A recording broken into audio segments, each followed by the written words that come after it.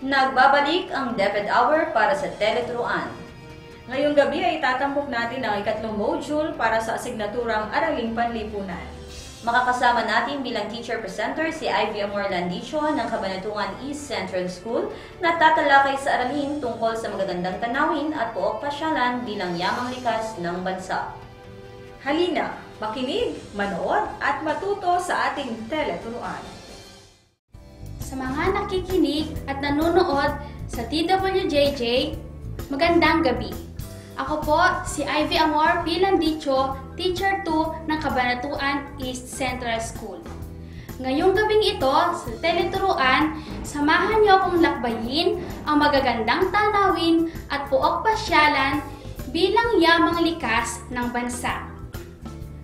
Ano-anong magagandang tanawin at puok pasyalan ang makikita mo sa iyong pamayanan? Ipinagmamalaki mo ba ito? Ang magagandang tanawin at puok pasyalan ay bahagi ng mga likas na yaman ng bansa. Maaaring gawa ng tao o sadyang likas ang mga anyong lupa at tubig na nakaaakit sa sinumang makakita nito. Hindi lamang tayo ang humahanga sa kagandahan ng mga ito. Maging ang mga turista sa ibang bansa ay nabibighani rin. Ikaw, ano-anong tanawin at puok pasyalan sa Pilipinas ang napuntahan mo na? Maghanda ka at pasyalan natin ang magagandang lugar at tanawin na ito. Noong Nobyembre 2011, napasama sa listahan ang Puerto Princesa Subterranean River National Park na pagpipilian para sa New 7 Wonders of Nature. Nakumpirma ang pagpili noong Enero 2012.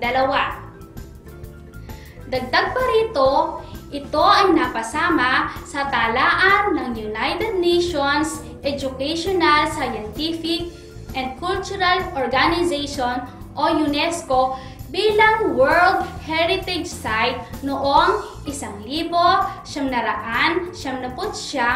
dahil sa kagubatan at katubigan nito na napapanatiling angkop na tirahan ng mga hayop at lamang tubig at katatagpuan ng iba-ibang uri ng halaman.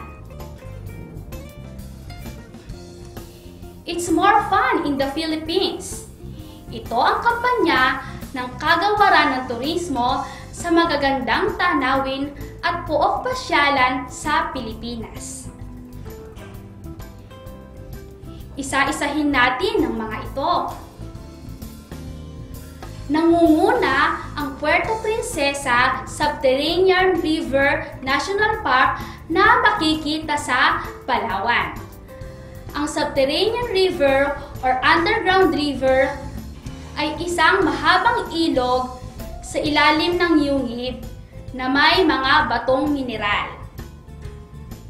Mistulang nakarating sa paraiso ang naging reaksyon ng Pangulo ng New 7 Wonders of Nature na si Bernard Weber nang kanyang bisitahin ang underground river sa kauna-unahang pagkakataon.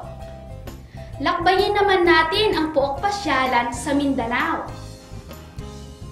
Sa bahaging Mindanao, makikita ang talon ng Maria Cristina sa lungsod ng Iligan sa Lanao del Norte mula sa pinakamataas na talon sa bansa.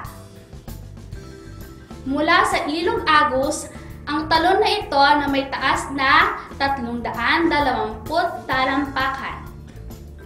Ang lakas nito ang nagtutustos ng kuryente sa malaking bahagi ng lungsod. Kilala naman ang Zamboanga sa mga vinta, isang tradisyonal na bangkang natatagpuan sa baybayin sa lungsod ng Zamboanga. Makukulay ang banderitas nito na sumisimbolo sa makulay at mayamang kultura at kasaysayan ng mga naninirahan dito. Ang bundok ng Apo sa pagitan ng mga lalawigan ng Davao at Hilagang Cotabato ay ang pinakamataas na bundok sa Pilipinas. Ito ang tahanan ng ibong agila o Philippine Monkey-Eating Eagle. Tinatawag na haribon ang pambansang ibon ng bansa. Dahil kakaunti na lamang ang lahi nito, itinayo ng pamahalaan ang Philippine Eagle National Center sa Malagos, Davao. Dito, kinukupkop at pinararami ang mga agila.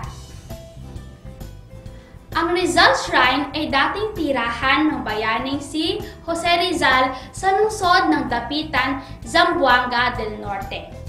Makikita rito ang punong itinanim ni Rizal noong narinirahan siya rito. Alam nyo ba na may magandang pook sa Kabisayaan? Ngunit bago natin ito lakbayin, sumaglit muna tayo para sa munting paalala mula sa ating himpilan.